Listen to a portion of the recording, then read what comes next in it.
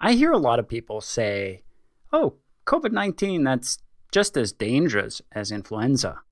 Well, it's not. It's way more infectious and it's way more lethal. Let me show you why. A patient with influenza will infect, on average, between 1.4 and 1.8 other individuals. Someone who's infected with SARS-CoV-2, who has COVID-19, the disease, will infect between 2 and 3.1 other individuals. So we're looking at an exponential growth curve here.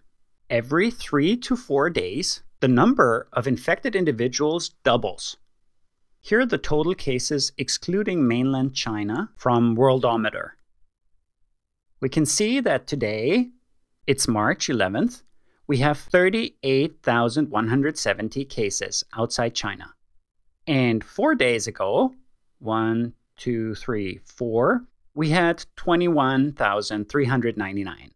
So roughly a doubling time of 4 days, maybe even a bit more. So it seems like the disease spreads a little slower than initially described. Here we see a number of 3 days on ourworldindata.org. Let me show you what you can do in order to assess the likely scenario that's going to occur in your area, in your city, in your state, based on the example of Austria. That's the country I live in. It's a small country of 8.8 million inhabitants.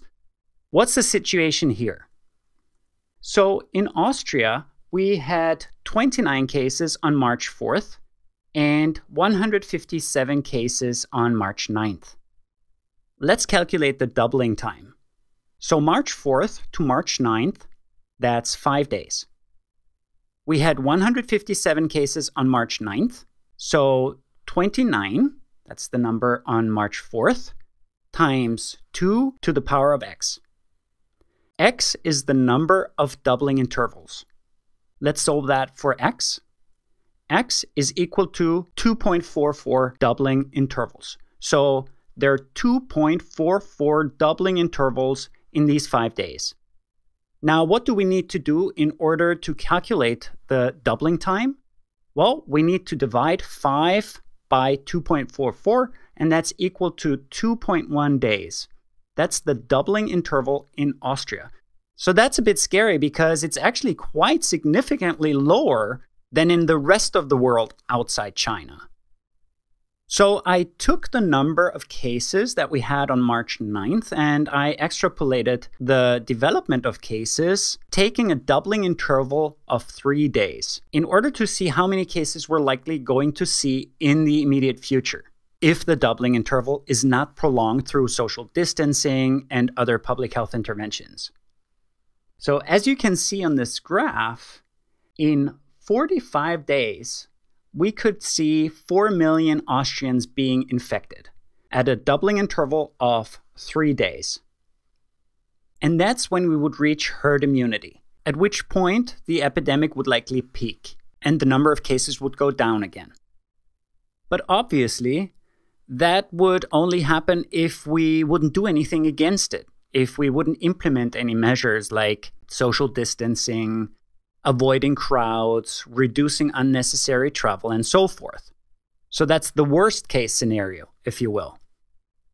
So if we don't pay attention in Austria, then in 18 days, we would exceed the number of cases that we currently see in Italy, which was 9,172 on March 10th. So obviously, the situation in Italy, which is a neighboring country of Austria, is pretty bad. And if I tell people that number, they're actually quite scared, and it's a bit of a wake-up call to them. What you can do next is to look at how many severe cases or critical cases you're likely to encounter in your area. We know that 81% of cases of COVID-19 are mild, 14% are severe, and 5% are critical. The critical likely need a bed in the intensive care unit. So what I would do next is to look at the number of hospital beds that we have in Austria. And you can do the same for your area. And we can see that in Austria we have 67,000 hospital beds. But what's more important is to look at how many intensive care unit beds we have in Austria. So I found this article, and this article says that we have 23.4 beds in the intensive care units per 100,000 inhabitants.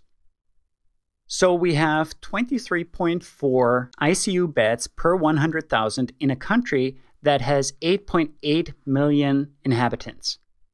How many beds are those? That's 23.4 times 88. That equals 2,059 beds. But obviously, these beds are not all empty. There are patients in them.